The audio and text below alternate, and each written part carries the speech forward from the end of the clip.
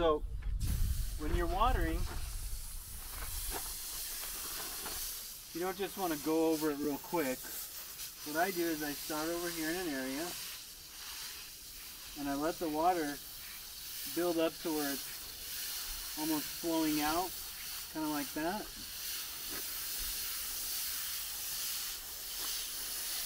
If there's flowers out, I don't put the water right on it. I kind of go around like this, you know.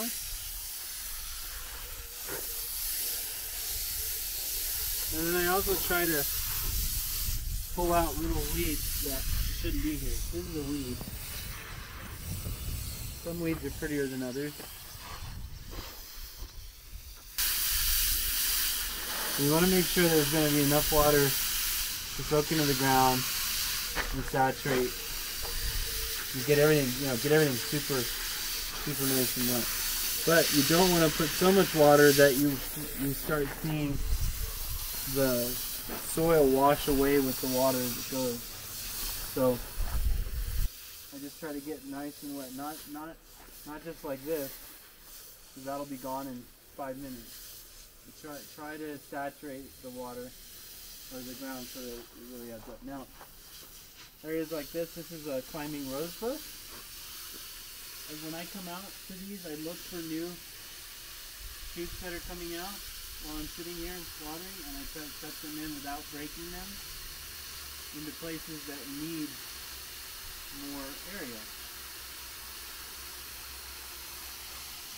And so I use the time to do stuff. So that it doesn't actually climb by itself. You have to help it. All it does is kind of reach out. Same thing for this tree well.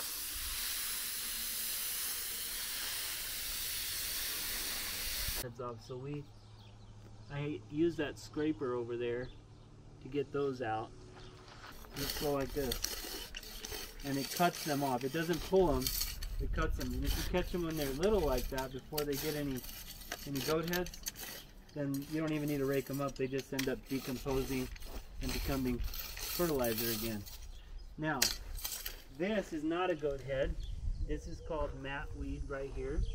So get a close-up of this. And if you look at it, it's got green leaves and a red stem on it. And matweed is really nice to step on. It doesn't get any goat heads, and it comes back every year. So I look around for these because these get really big really fast. This was maybe about an inch around just 2 days ago. So those I like to put a little water on. These guys over here, I want them all to die. But the matweed, I want it to grow out. And so you'll see there's some areas where it's already growing out.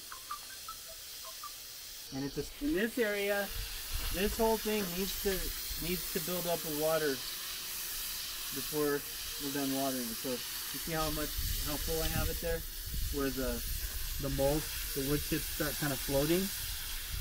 You want to build it up that much and make sure you get every square foot of this.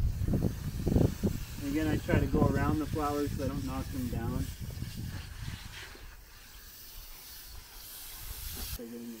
Now, I've kind of already watered here. These are where the morning glories are growing.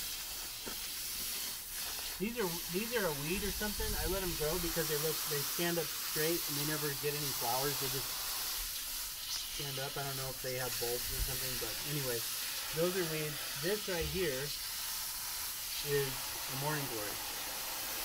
If it's going real close to them, I pull them out just so that the morning glories get more of the sunlight and don't get hurt. But these don't need as much water as the flower beds do. But same principle. I just keep going back and forth until it builds up a nice layer of water like that, and then I move on. Or you see a larger plant, try to get more water in there. And I try to kind of push some of the dirt that gets built up in these wells. I just use this to kind of push it out of the way. That way the wells stay deep and hold more water. Make sense? Same thing here. This is another one of these climbing rose bushes. And you'll get the hang of it as you do this more. You'll kind of get a memory of how much pressure you can put on these without them snapping. And it's okay, snap one or two the first couple of times, not a big deal. This is knotweed right there. You see how it has the red kind of shoots? You know, tomatoes need a lot of water. Each plant, once it's full grown, will take about a gallon of water a day.